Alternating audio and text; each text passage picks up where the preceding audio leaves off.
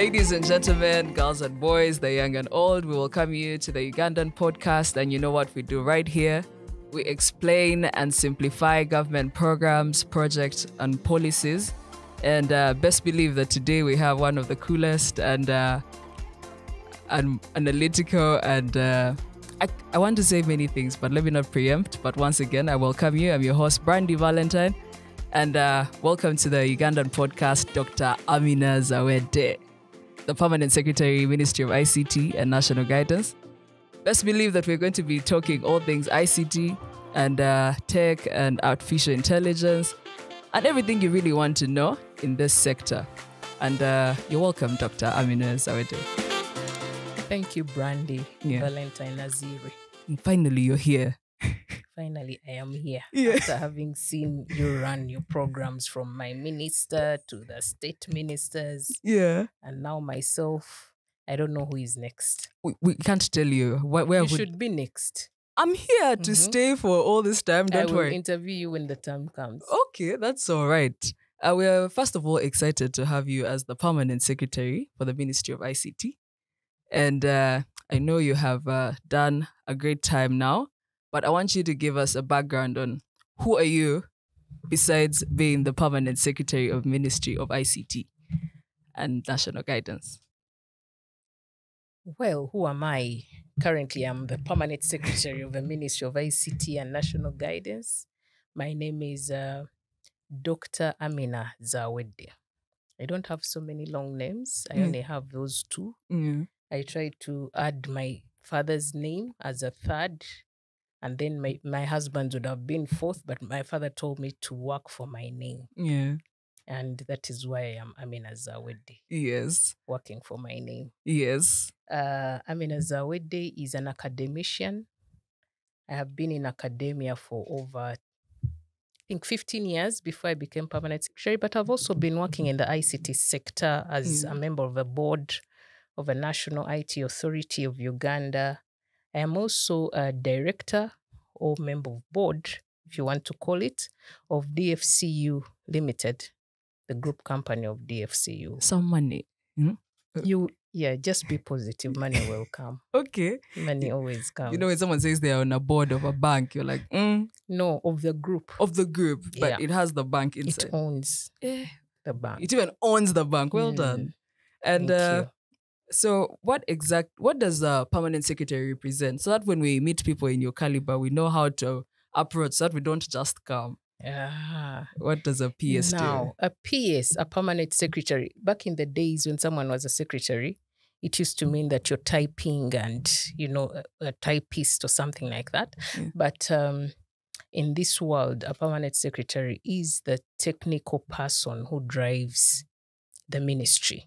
Yeah. Who leads the ministry in technical aspects. We have the minister, because you ask me, how do you lead, yet we have a minister? Yes. The minister is the political head. We have the political heads, and then we have the technical heads who oversee all operations. That is why you see I am a doctor, not of medicine, but I am a doctor of computers. Yes. So I lead and guide direction in the sector on any related issues of IT, of communications, of national guidance, because we are running a Ministry of ICT and National Guidance. I know my ministers have really labored to explain what Ministry of ICT is. And I beg my viewers, or the viewers we have, to really run through these podcasts, because they will teach them, or they'll be able to learn what the sector is about and where we are heading. Yes. So technically, I am the lead of the sector. Okay.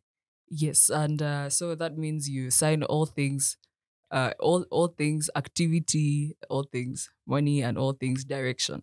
Yeah, you give the direction. Yeah. Yes, you do lead on budgetary issues at the ministry, but the ministry also has agencies. It doesn't stand on its own. You see, like a mother or a parent has children. Yeah. The ministry is the mother or the parent, and then the parent has children. Those are the agencies that we have. We have Uganda Communications Commission. We have NITA Uganda, National IT Authority of Uganda. We have UBC, our TV. Yes. UBC is also part of the ministry. We have Uganda Media Center, Yes. where you see the press conferences held, and then we have the Media Council. Yes. Is there anything I've forgotten? That is, yeah. And GCIC. GCIC, Government Citizen Interaction Center, is sitting in the office of the president, but it is also part of communication. Okay. Yeah. All right. Let's dig into these technical things that you know very well. In the UNCDF report, the IDIS report. What is UNCDF? You're confusing our viewers. Uganda, United Nations. What? United Nations Corporate Development Fund. Yes. You know, techies have a lot of acronyms all around. So we have to make our viewers understand and appreciate. Yes, please. Yeah. Yes. So UNCDF, that one in full. In their report, you said, I quote, inclusiveness starts at policy formulation. The fact that Uganda scores highly in the existing policy and regulation speaks to the will of the country in achieving an inclusive digital economy. The challenge upon us as a government is moving from policy and regulation to effective implementation. And you also called upon stakeholders to work together with the government to bridge the gap. But what do you propose that we do to match the implementation and the good policies in place? Oh, I said all that. You said all this. Wow. That was a mouthful. Now, let me try to break it down for our viewers. Now, first of all, the ministry is in charge or responsible for drawing the direction that we move as a country in whatever we're specializing in. If it is Ministry of Water, it draws policies for water management in this country. Yeah. Or environmental management for a ministry in charge of that. Now, Ministry of ICT is also in charge of setting the, policy. When you say policy, people might wonder, what is policy? It sounds complicated sometimes, but policy are kind of I don't want to use other complicated words like framework, but it is the guide, the sphere within which you're supposed to operate. What guides you? Just like they say, policemen say we keep law and order. So they put the laws and the order yourself in order to keep you in order. They set the laws. So similarly, for the ICT ministry, we have policies that govern how the sector should operate in terms of ICT. Yes. So you've heard about the Digital Uganda vision of 2040. Now that is a vision the country has, where we want to head and how we will get there and what we will achieve. Yeah.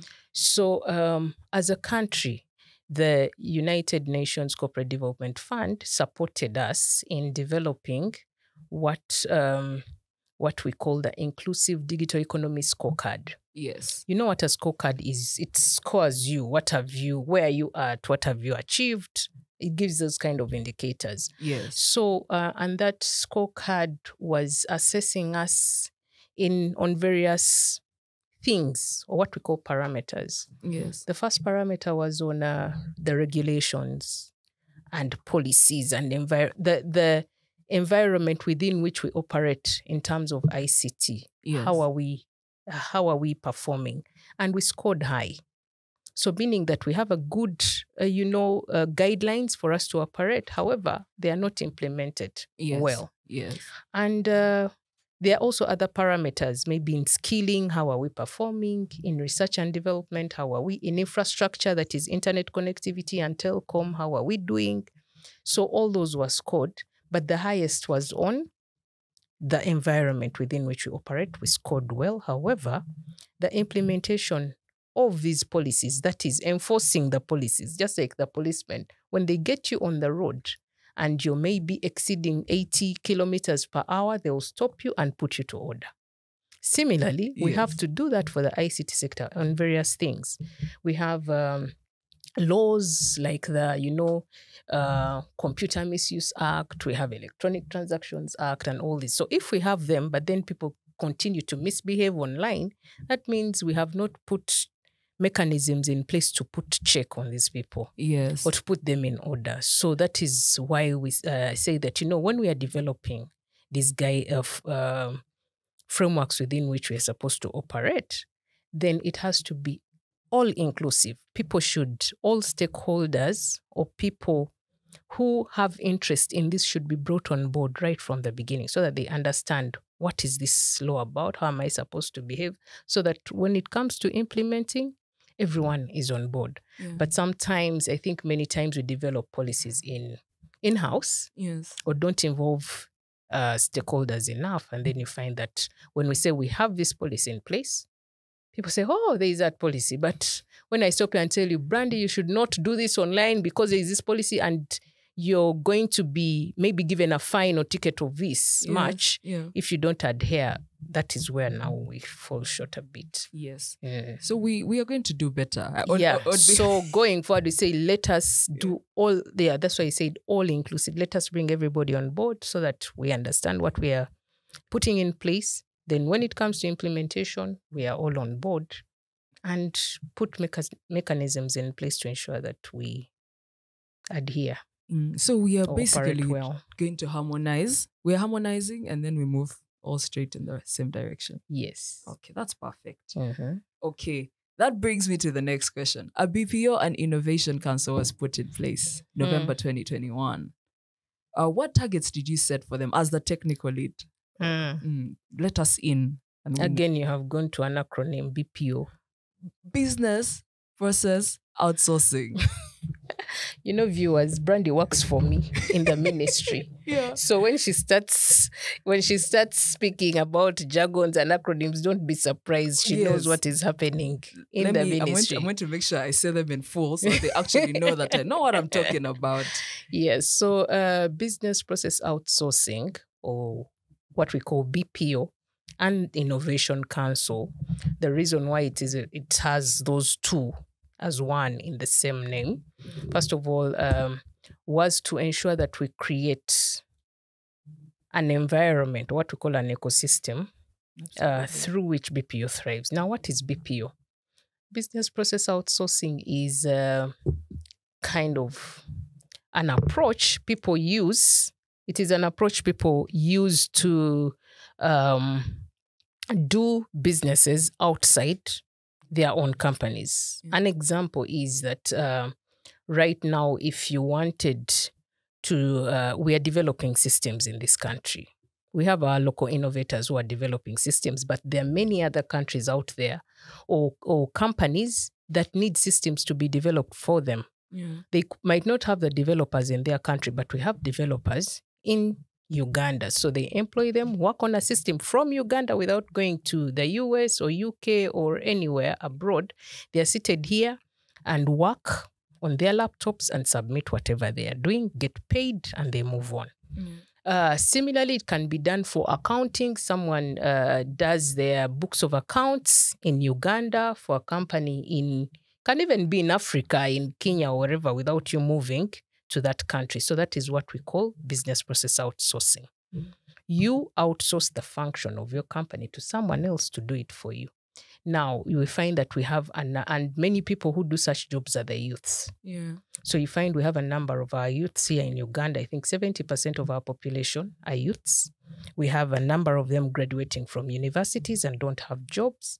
But then they don't even know where to get the jobs from, or they don't know, and yet jobs are available. So what happens normally, people are looking to go to do, jobs they have not studied for in Dubai, to become maybe a cook or housemaid or security guard. Now we want people to be employed in professions that they studied for. And that is why, but we have to create an environment where if a company wants to recruit people here in Uganda, developers or accountants or, recruitment officers, all that, how do they come in? How do they not cheat our people and pay them maybe less than what they're supposed to be worth earning? And also protect the companies who want to employ our people here, because, you can be employed and you don't perform.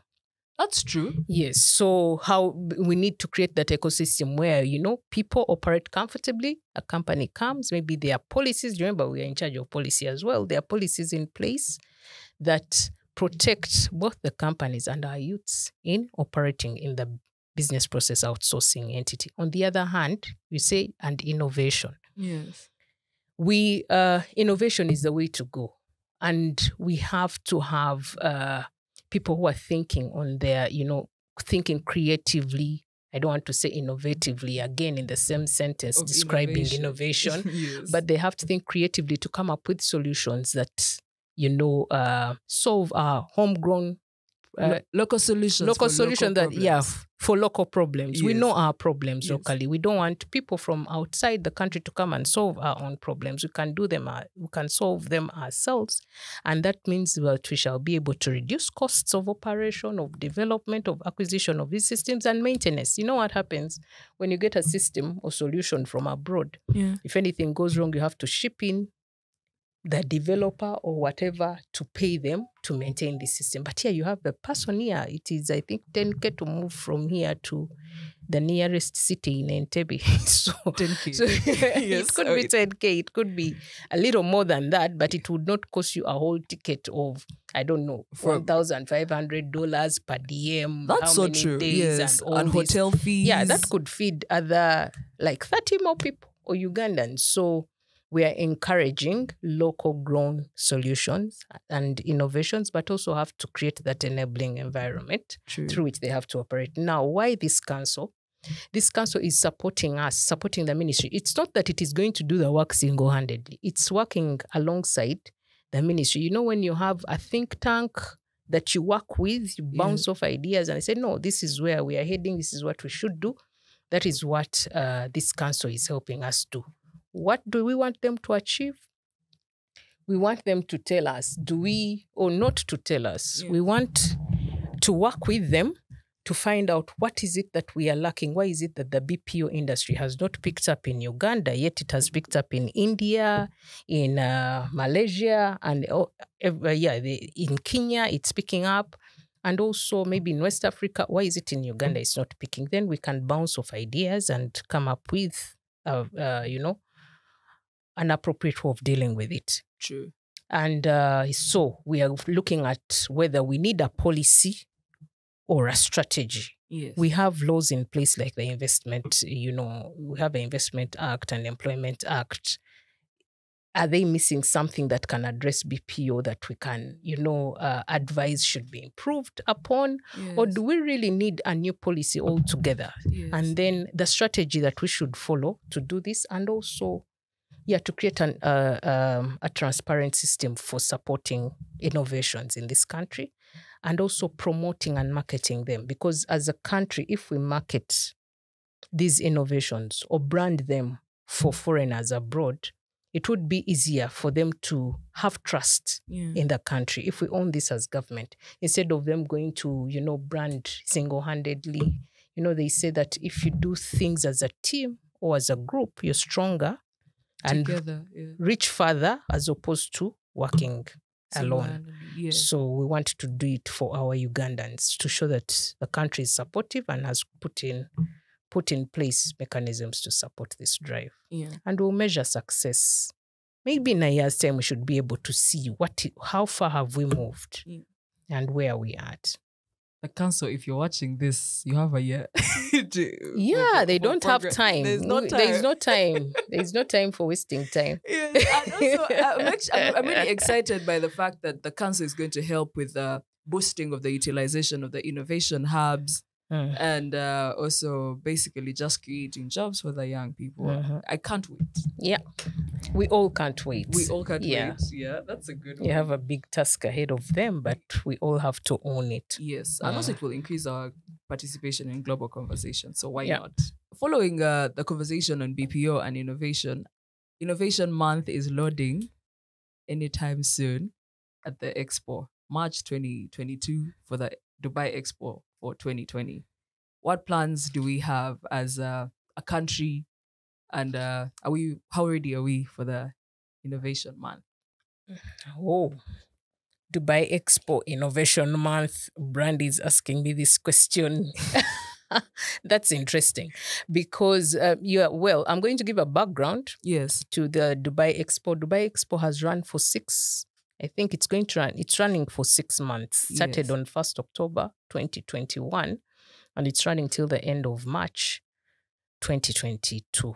We have had a number of themes run for each month for the 6 months. Yes. We were in Dubai during the opening of the expo. We had the Uganda week that time, and I think we saw live streaming of that event. But now we have walked down the road. It's 6 months now. We are closing down, but we have the Innovation Month in March, and that is why, as a Ministry of ICT and National Guidance, of participating actively in innovations, BPOs, we have said, and branding the country for investment opportunities in ICT. Yes. That is why we have to take part.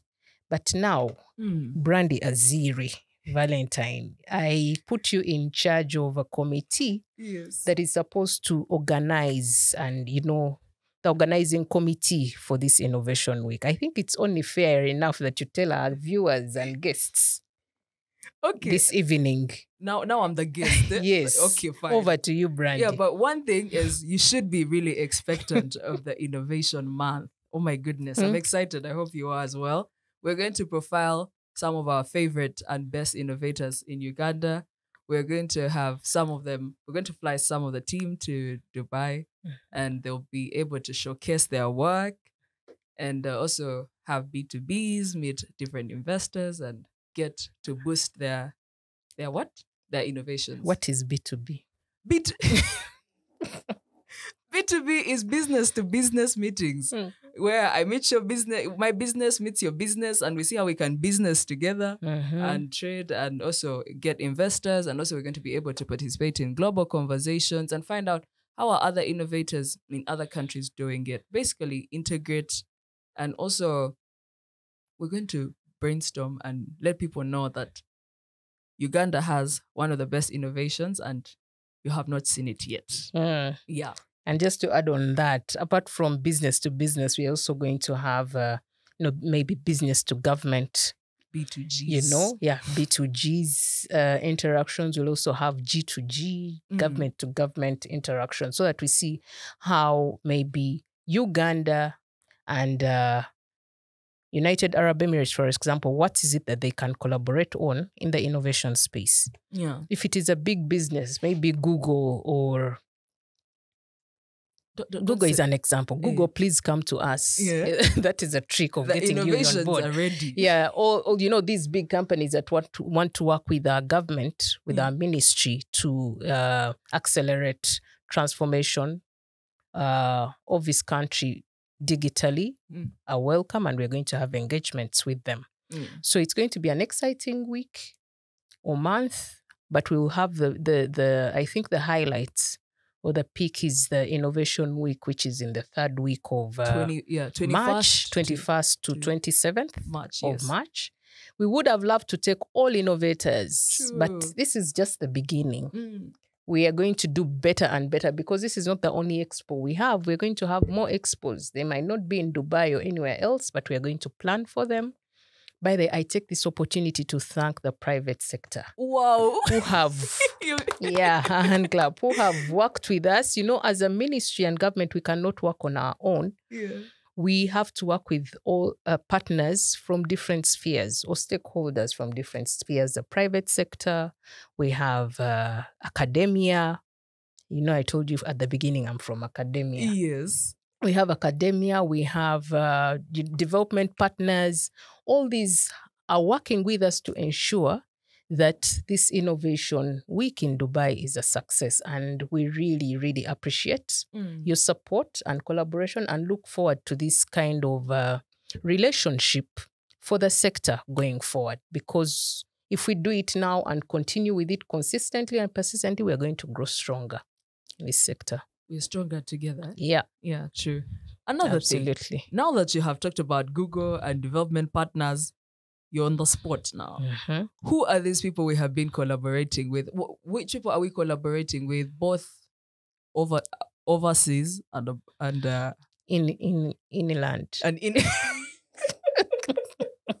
yeah, but what people have we been able to collaborate with to make the ICT sector a wow factor? But there are so many. Yeah.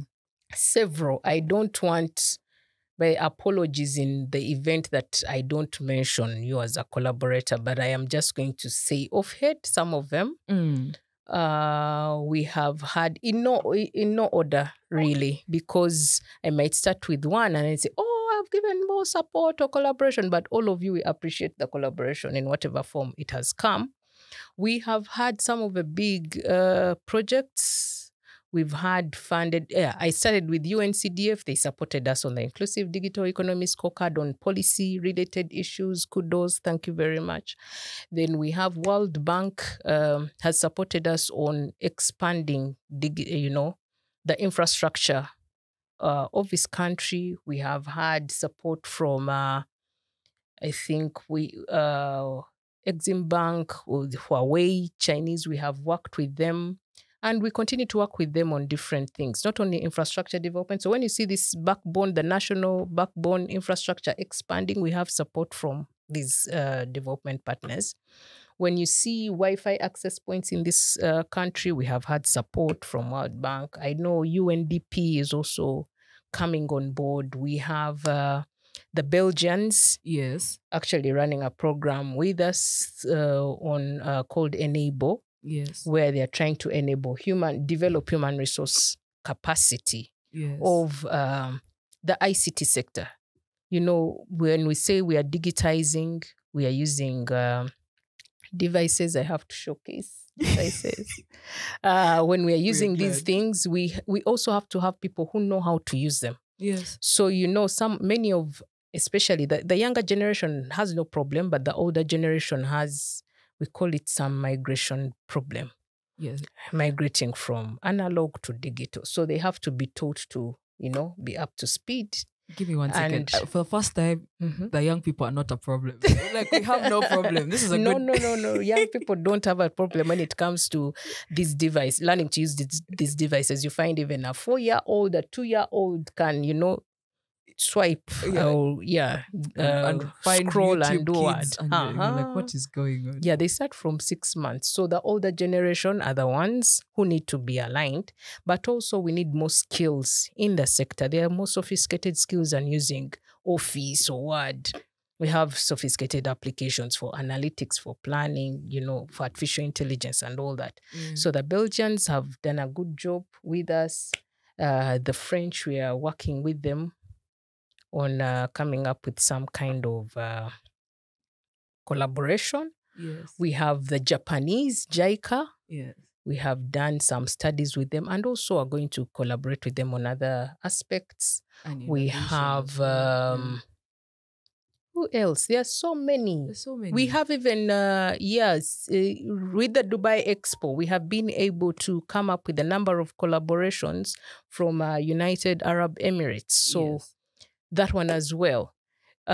We have had a lot of, if I talk about the ministry alone with these development partners, I might limit myself. But if we look at the entire spectrum of the sector, including academia, where I came from, we have had support from the Swedish through CEDA project. We have had from the Dutch in the Netherlands through NAFIC project. Yes. So there are several, really. There are so many. And USID. Yes. Well, I remember we actually even attended an event on Ministry of Health when they were rolling out the 10-year plan. Yeah, the 10-year roadmap. Yes. For the supply chain. Yes, and we're supposed to offer them. Yeah, and we are going to work with them in this. So I just call upon support from everybody. Yeah. Whatever I have mentioned is actually limited or limiting, but we call upon support from everybody for us to make, because if we improve the ICT sector, work becomes efficient, we operate efficiently, there's transparency in operations, there's accountability for everything we do,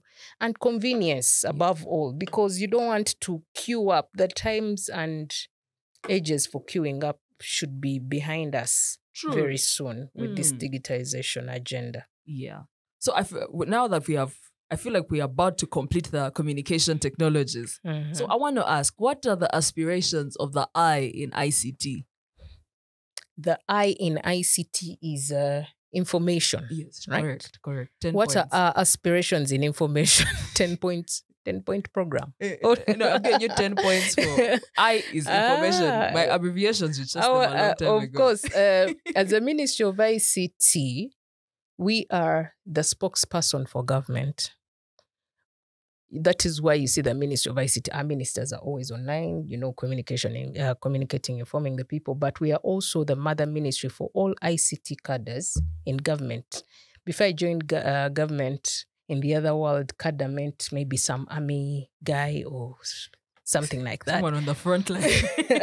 Yeah, but ICT cadre, the officers or employees in line with ICT across government, they belong to the Ministry of ICT. The communication officers as well belong to the Ministry of ICT. So in all ministries, departments and agencies, we have communication officers. And therefore, these people have to speak to the people about the government programs.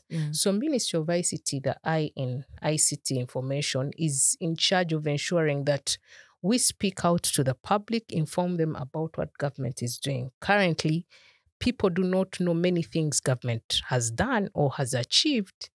But not only achievements, even challenges that we are facing. We are human beings. We could fall short. Government is a human being. It can make mistakes. It falls short and it also achieves. But it is important for us as government to speak to our people. Interact. Interact with them. Know what are our plans, for example, for next year. What are our plans? What are our priorities? What have we achieved this year? What have we fallen short of?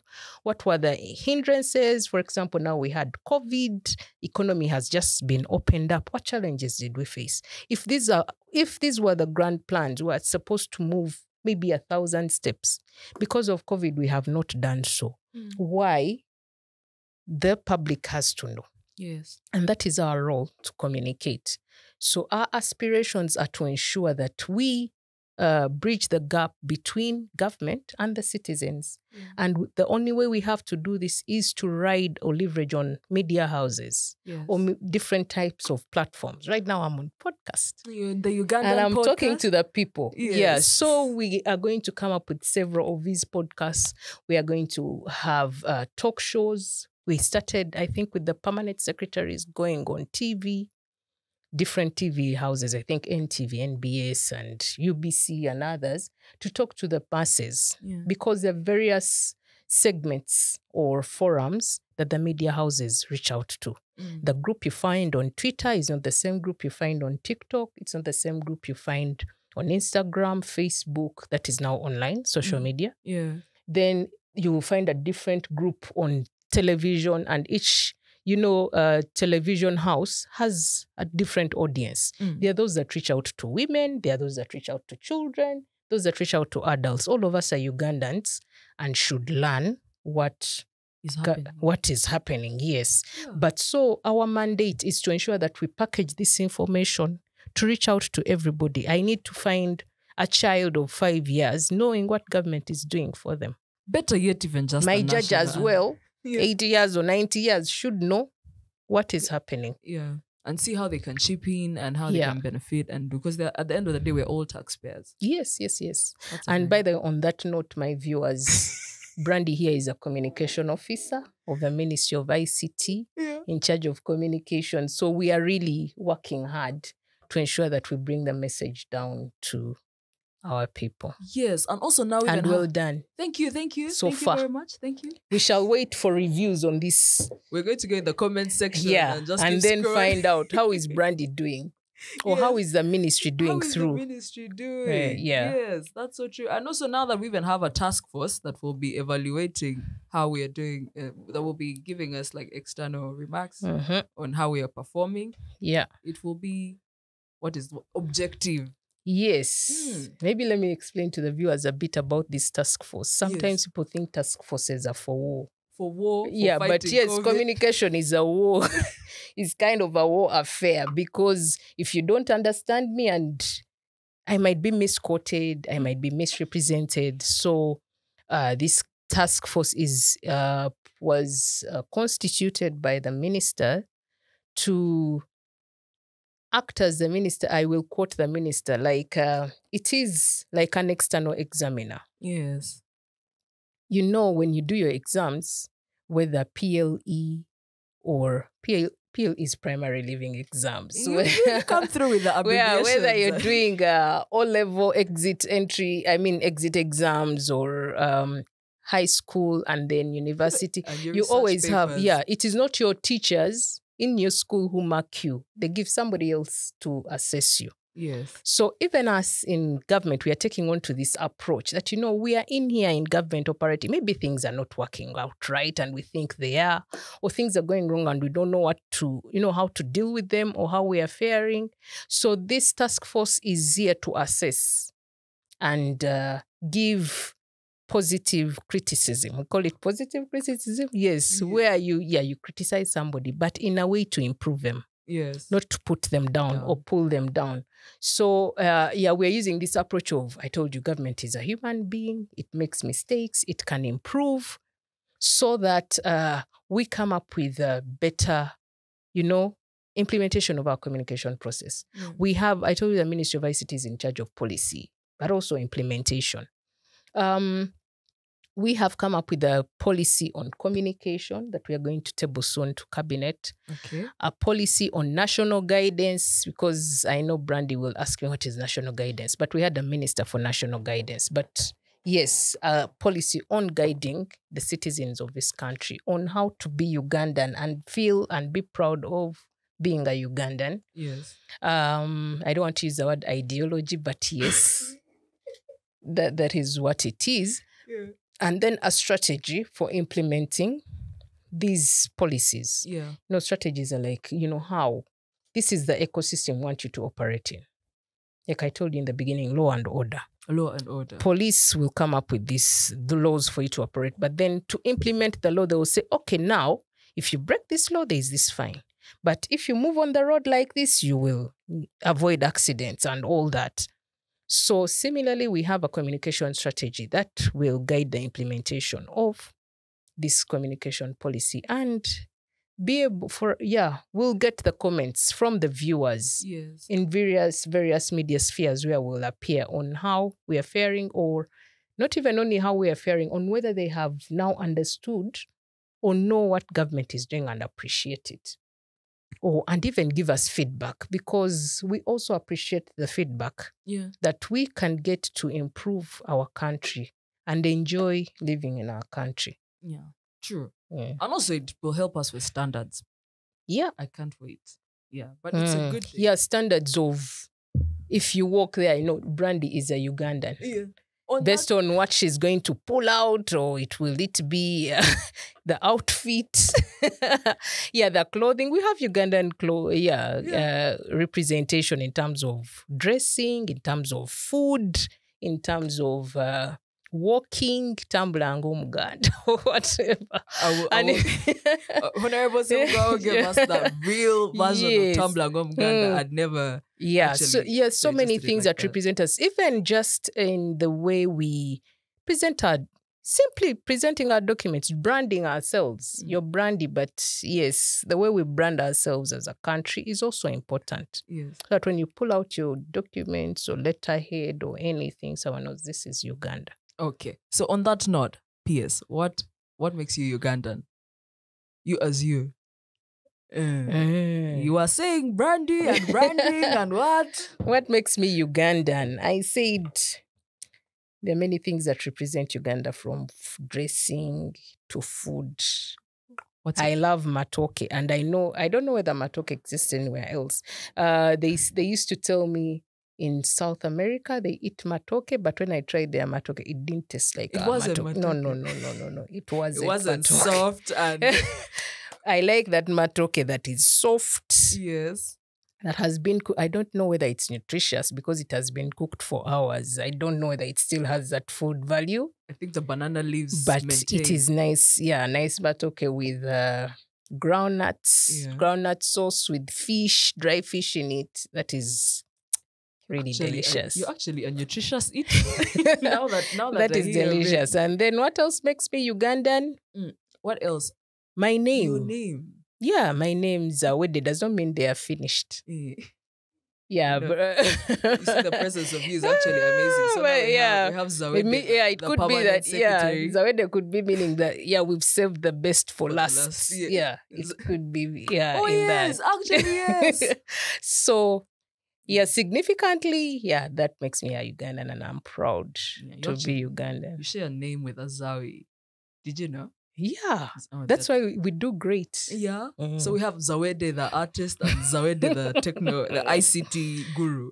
Well done. Thank you. Okay, so another question as we almost, what three things come to your mind when you think of the parish development model? Oh, the parish development model, that is the hottest topic. PDM, hot cake. PDM is the hottest topic in government today, in Uganda today. It is a program whose idea was birthed by His Excellency, the President of his country, of Uganda. And we thank him for, giving birth to this idea. Our role is to implement and ensure that it is a success. Now, the parish development model's main objective is to improve household incomes, the incomes of the person in the parish or in the village.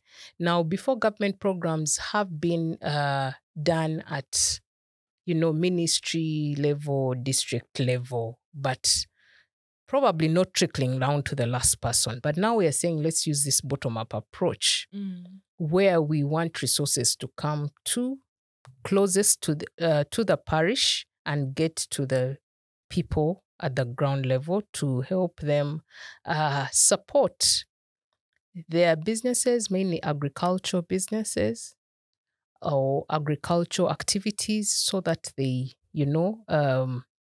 make money out of it or earn a living out of it. And with that will improve their income and welfare or well-being. That is what we are aiming for. Yes. Everyone should, be well off in our country. So that is the aim and purpose of this program.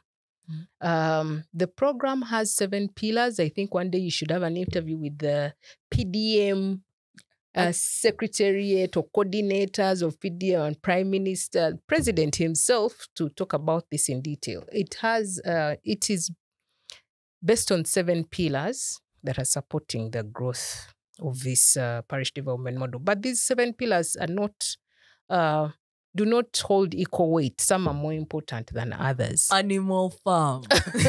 No, not in an animal farm way, but in terms of priority and prioritizing the importance of these pillars. Yes. So we have first the productivity pillar of agriculture. That is the main important because it's the core. Yes. Pillar. We have the financial inclusion pillar amongst them, where that is supporting the distribution of these funds and monitoring the funds, which is called the financial inclusion pillar. We have the pillar on governance and administration. We have community mobilization and mindset change. We have social services, infrastructure. Then we have this pillar that I have saved best for last, where the Ministry of ICT is the lead. It is called the Parish Development Model Information System. Yes. Also as called the Community Information System. Now, when we are talking about all these programs, remember I told you the convenience of using systems. Yes. The efficiency that comes with it, accountability that comes with it, and transparency, as well as planning from an informed point of view. Yes. We are developing a system. I'm saying we are developing because this system is rather complex because it is supporting all the 7 pillars. But we are developing, it has components that support each pillar. Now, we are not developing the system from scratch for some pillars because like agriculture has a number of systems in place. Ministry of Health has a number of systems they are already using to collect some information. So we look at what is this information that we need to help us in planning and monitoring and evaluation, then we'll pick those factors. So we are not going to develop from scratch for those modules. But we have developed a module for registration of citizens, and we are using it, registration and data collection, that is what we call it. And then we have a module on financial inclusion. Then we have a module on monitoring and evaluation, and also a module on citizen participation and feedback. I told you we need feedback from citizens. That's actually my favorite module. And I will give you 1 minute to talk about it. Okay, when my role is Yes, so we have the interesting thing about this system is that we have not only gone to register households, we can now know where Brandy is, at what point, and where is her home. because you're using GIS-related tagged systems. Then we are able to know what you're doing, what kind of income you're generating, and this will inform us on letting you know what kind of maybe activity can you operate in that area for you to run. We're also doing profiling of villages. Yes. Now, the village profiles we have created, we have started piloting this system in 5 districts in North Bukedi, where we're going to have the launch of this Parish Development Model by the president in a week's time, less than a week now. I think it's on Saturday, the 26th of February. Yes. Expect the president to launch in Kibuku. So all of you should turn your eyes to Kibuku. Which others can watch on the TV. Yeah, they can watch on TV and get us there. We'll be having live feeds. But yes, back to the point, we have piloted it in 5 districts. So in Butaleja, Budaka, Butebo, Palisa, and Kibuku, we have collected this information about their villages, about the households. What are we collecting about villages? What are the social services in these villages? How many people are there? Social services in terms of hospitals, schools, water points, roads, even internet, because we need internet to go down. Right now we have connectivity up to the district and sub-counties. Yes. Counties, but then now we want to go back down to the parishes. Yeah. So if we get this information, then we know. There was one of the villages that we profiled that has 5,000 people. Yes. And in a radius of 5 kilometers plus, there is no school, there is no hospital. So how do they live? So the question now, those are the questions that come to my mind or our minds. That if there is no school, do you know what that means? If there are children in that village that go to school, they have to walk over 5 kilometers to go to the nearest school. If someone is sick, a mother is pregnant, and she goes into labor or their labor and she has to move either on a bicycle, and they have bicycles, either be moved on a bicycle or whatever to the nearest hospital that is over 5 kilometers away. So in that way, if we have all this information, it would help government to plan, or in planning and knowing where are we putting the resources, because not all these places are one size fits all.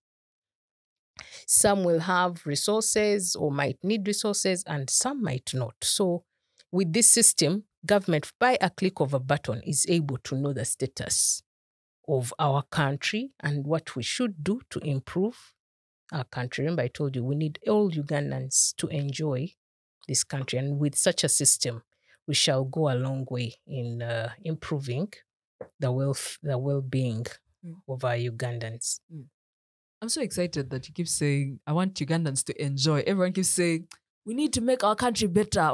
But you're like, I need Ugandans to enjoy. Including myself. I need to enjoy this country. Yes. And whatever it has to, there is a lot this country has to offer. That's from true. tourism to everything and to planning. Okay. Yeah. That's okay. How are we faring wait. In my 1 minute for citizen interact. Oh, I forgot to do. Over to you. Thank you for my 1 minute on my podcast. Yeah, but the citizen interaction portal will be very good because it will help us interact with the people, find out, help us profile the different parishes. This parish A is famous for ABC, and if you want to do ABC, this is the place. And then it will also help us know how are people doing, get feedback, help them with the frequently asked questions, and so much more and so much forth. You can find on our website. My 1 minute is done. Thank you. Next question to me. Okay, yes. How are we faring in the 4th Industrial Revolution? The 4th Industrial I'm glad this time you didn't use an acronym. I was going to say 4IR, then I was like, don't embarrass yourself. Yeah, the 4th Industrial Revolution. Now, this is a very important sphere because 4th Industrial Revolution is the 4th generation of evolution of, the industry. Yes. We have had the 1st, the 2nd, the 3rd, and now the 4th.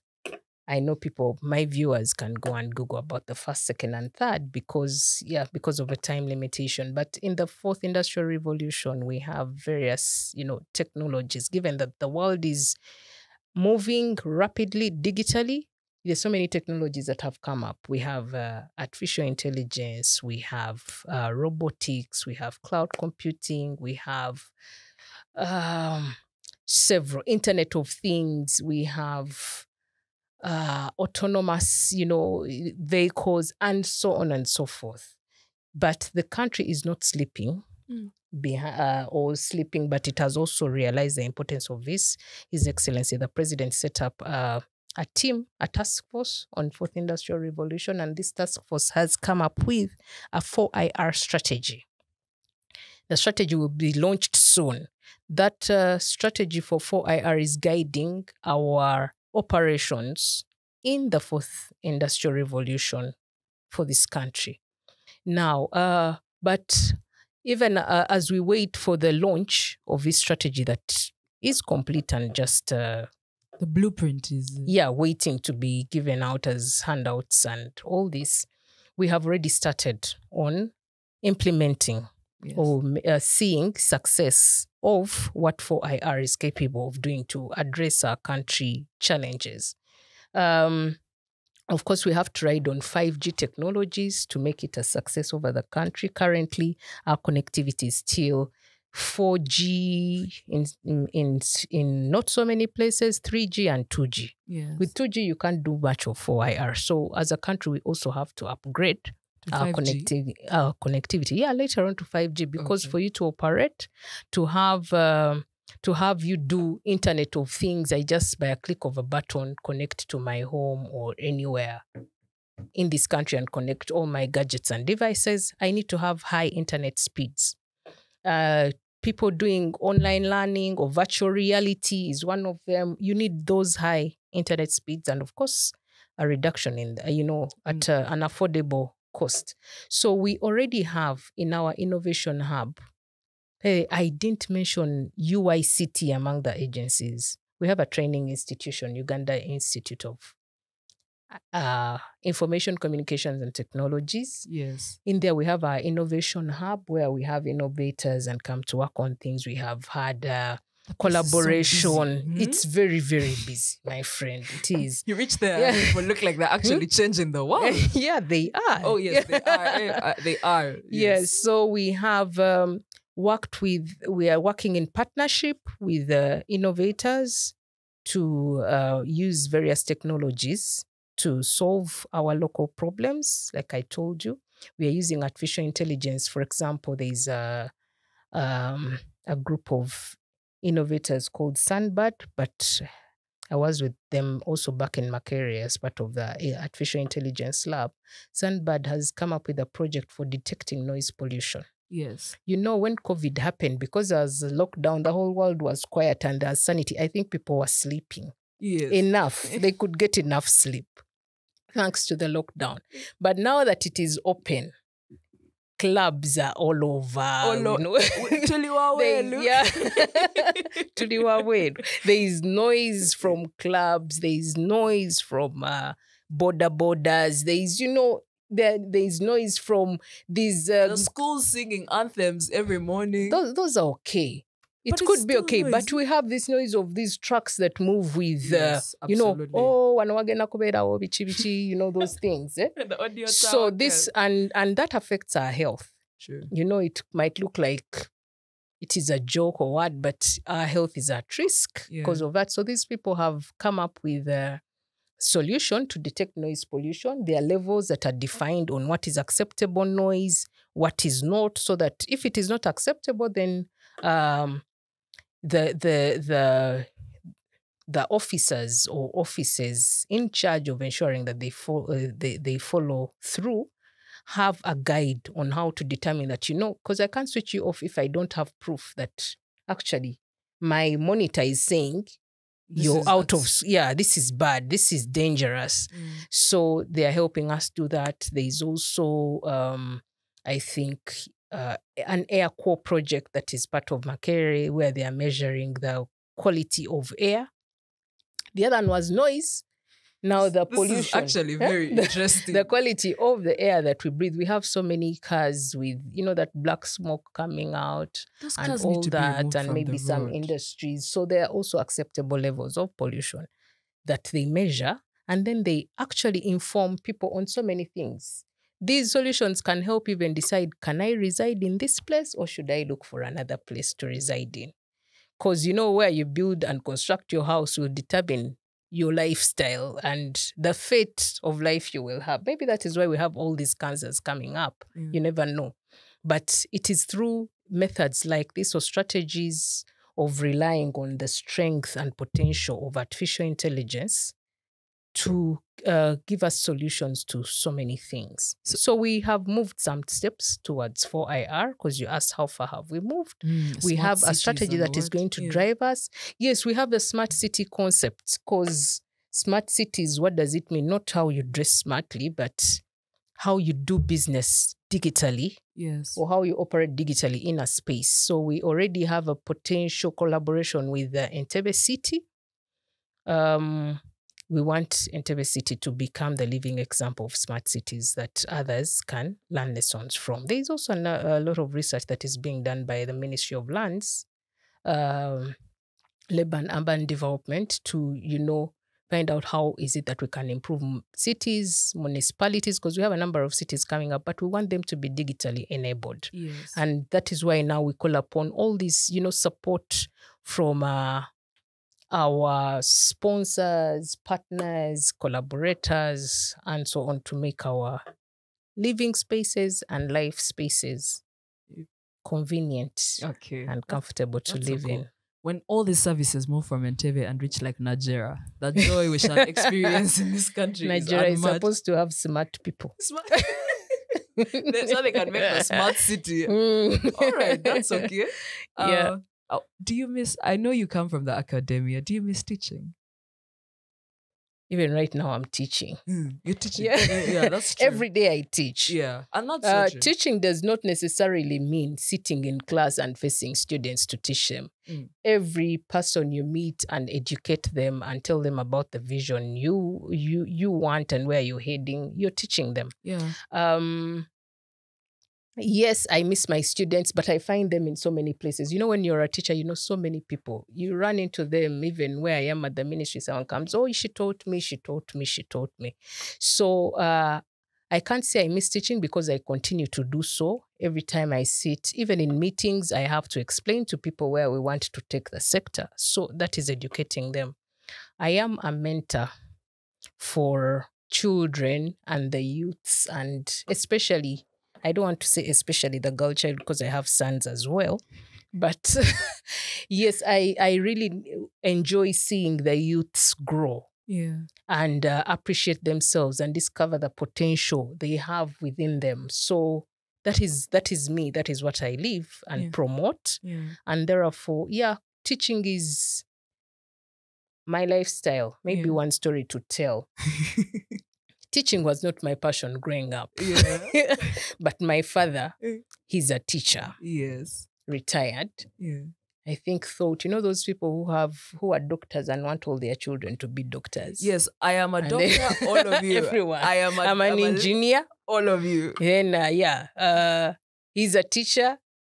All of you. No, but he wasn't like that until after university. He says, I've done statistics. Yeah, I did statistics and later on computer science. Analytical. So, really? So he says, while you wait to get your job, you go and do this 9 months course. A diploma in education, postgraduate diploma, just. He said, but I've never wanted to be a teacher. He says, no, you just do it. Even if you're halfway and you jump out of it, it will be the end of it. But as you pass, instead of passing too much time, you go there. But 9 months elapsed before the job came, and I came out as a teacher. Yeah. So that is how I became a qualified teacher. But yes, it's a passion to engage and always let people learn something new or aspire them to be somebody. Yeah, it's an interesting thing. That's true. They say when you stop learning, you stop growing. Mm-hmm. And just so you feel comfortable, just because your students are not here, you got new students. You're my student. There is me, there is Paul, there's even Monica, these guys in the cameras are my students. Yes. Even my makeup artist. Yeah, everyone. Yeah, I could go on. The list is long. Yes. But let me not Flavia. I could go on, but we're so many people at the ministry, and we enjoy learning from you. Yeah. And being mentored. And I am proud. from time I'm to time. proud of everybody that I have interacted with. Yeah. And I have to take through to discover their potential. Yeah. Yeah. It's only the beginning. That's what they say. Is that what they say? Okay, so as a visionary, you said something about vision and taking the sector somewhere. What's your vision for the sector? In just a few words, in 3 words, or less, or in one word. That will be really up to you. Yeah, my vision is to see a sector that, because we are the lead of the digital transformation program, first of all, the country and government have realized the importance of, transforming this country digitally. Yes. Or digitizing all processes. We want to move away from those days where you used to go to hospitals and see stacks of files, or you visit a government office. For me, I used to relate government office with files of all colors. Someone swimming in files, pink, yellow, blue, some torn, some new. So we want to move away from that world and find a clean desk. A PS seated on a clean desk, seated with her laptop, but all these files are on a system. I am checking on the system. We already have an e-records management system where we have files uploaded. We have used it at the ministry and Ministry of Public Service. It will soon be rolled out to the entire government. We are moving procurement online. We have developed an EGP system. So the vision is to see us transform this country, digitize all government processes, so that we do everything online. That Parish Development Model system we are developing, so that, planning in office of the Prime Minister, they just sit here, click on a button and say, oh, these are the priorities for next year because we have moved these steps and improved in this area. We are now going to invest in another area. So if you have, and why is it like that? Because today, everything we do, if we are to succeed, depends on data. Data is like the new gold. When you have gold, you glitter and, everyone admires you. When you use data when you discover the potential of the data that you have, it will inform you in doing so many things, planning for the education sector, for the health sector, for the agriculture sector, for the infrastructure that we have, for the well-being, planning for governments and budgets, and all this depends on the data. And we can only acquire that if we have transformed digitally. So my vision for the sector is having holistic digital transformation. Holistic means even the people have to be transformed. Their skill sets have to be transformed to be able to operate in the digital space. True. The people, the processes, and the outputs. The outputs. Yes. Actually, output oriented. If you had to say this now, I was going to be very confused. Yeah. Yeah, but I also look forward to it. We do. And one more question. Okay, one last one. One. How do you enjoy your free time? I like my me time. Okay, meditation and watching the trees. I like my me time. I like walks and jogging. I love laughing in my free time. Yes. I love having a good laugh and reading books and novels that will, improve my thinking, and also love being with my family. I love being with my children, with my husband, with everybody and my family, my parents and siblings and friends. Yes. Yeah. Okay. So that is how I do it. I also love adventure. I love rafting. Rafting? Yes. I have so much. I have climbed cliffs. Of rafting for I have climbed cliffs. I have rafted. I am yet to go to the peak of Mount Renzori. That's on my bucket list. I'll tell Miss Lily Ajarova to carry me. We should go together. Yes, we should. We actually should go with Lily to explore Uganda. Yes? Okay. Yes. Please. Yes. Okay. As we close, do you have a word of encouragement to the citizens of Uganda, to the staff at the ministry, to the government as a whole, or even to me at the very whatever? Words of encouragement. Words of hope.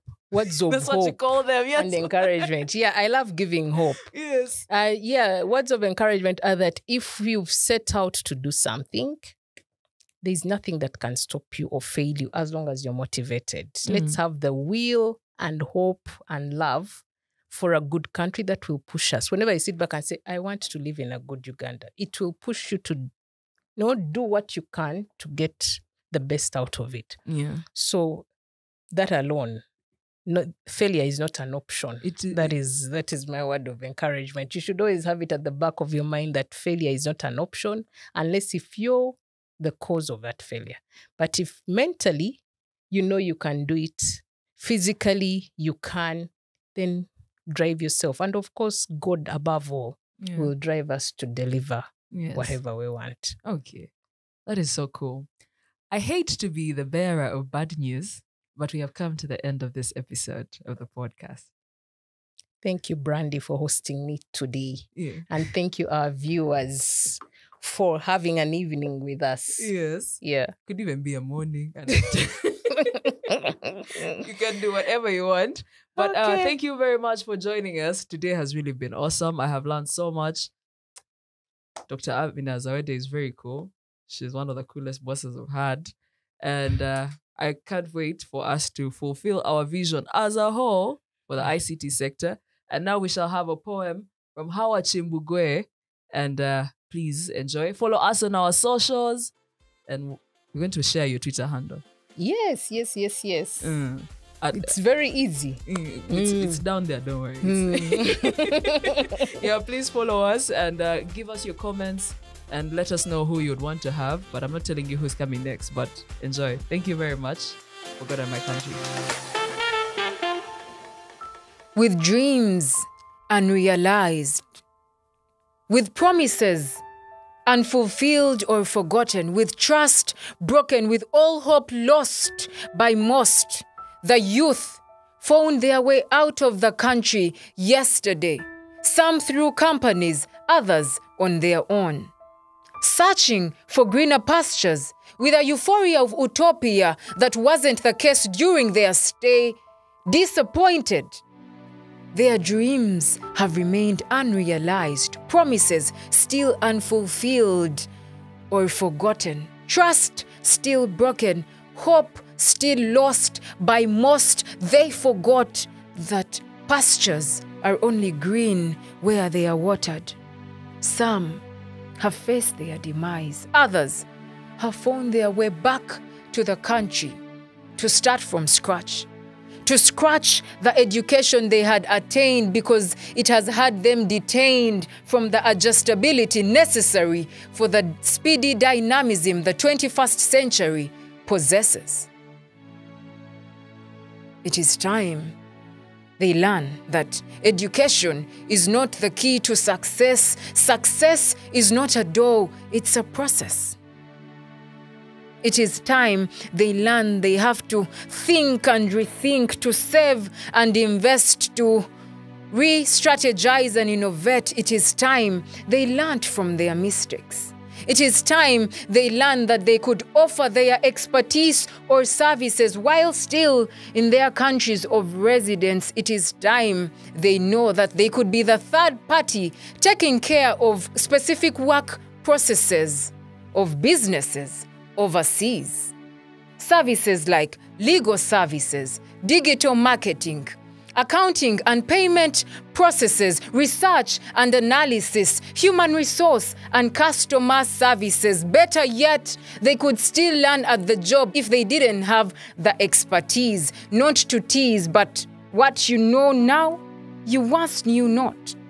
Business process outsourcing is the future. Global presence is the new opportunity. Take it. I know late is better than never, but remember, you never have the second chance to make the first impression. Learn, believe, and embrace the above.